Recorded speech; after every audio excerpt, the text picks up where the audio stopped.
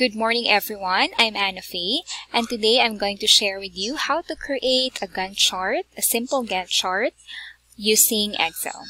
So before that, let us first define what is Gantt chart according to Google. So a Gantt chart is a graphical depiction of a project schedule. So what's in the Gantt chart is the milestones of the project, the start time or date, start date of the project, and then the duration of the milestone, on how long should it last. Alright, and Gantt chart was actually developed by Henry Gantt, an American mechanical engineer. So he actually designed Gantt chart. Alright, so let's proceed. So this is actually our output later on. So let's try to do that one. So let's just copy that one. So say for example, your project is to create a website for a certain company.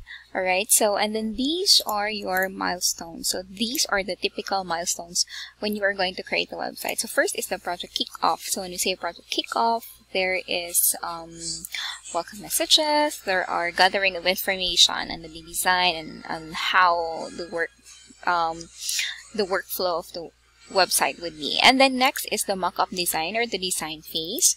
And then next is the web development phase.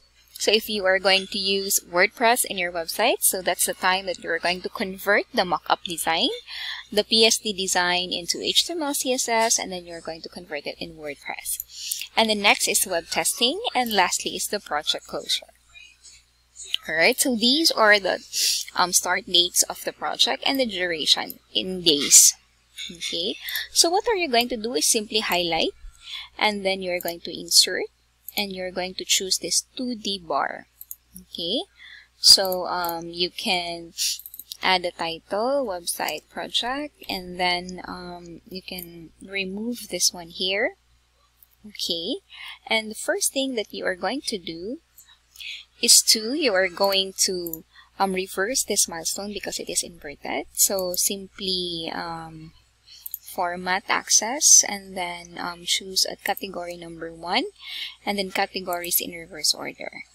Okay, so this should be the output of that one. And then next would be, we are going to eliminate this blue bar. So how are you going to eliminate that one? So you're going to select field, no field, because these are only the things that we have to look into. Next is we are going to change the dates, because notice that these dates are not correct. So what you're going to do is simply right click the plus button and then access, more options. And then as you can see, there is what we call access options. So you're going to populate here in the minimum the start date and then the end date of your project. So it should be in that format. So how do you do that? So okay, so you have, say for example, the start date of your project is October 18. So 18 October, this is just the format of my date. Okay, 2020. Okay, so as you can see, this is custom. So you're just going to change it to general. So it has changed. Let's go back to access, and then we are going to add this one. This is 44122. Okay, so notice that our date starts with October 2020, and then it ends with we cannot still see it. So since the project closure is on November 22, but duration is 3 days, because we still have to wait for the client approval of if there are any questions from the client. So we will have it on November 24. So we have November 24, 2020.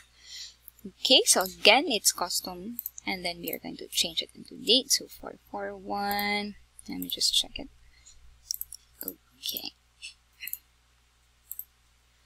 So that is 44159.